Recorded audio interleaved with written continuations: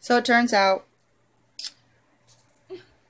they're just old seeds. They still germinated, but I'm not happy with the germination rate at all. So we went and got new seeds.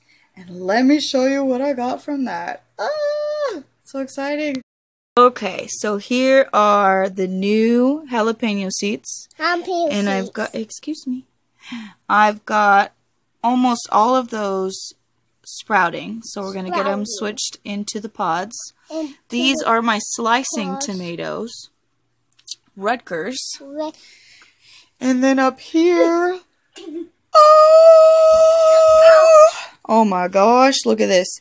So in total, we have 35 paste tomato plants.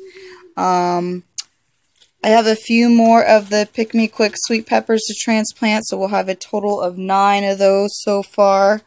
These back here are the Boxcar Willies, so 3, 6, 9, 12, 13 of those.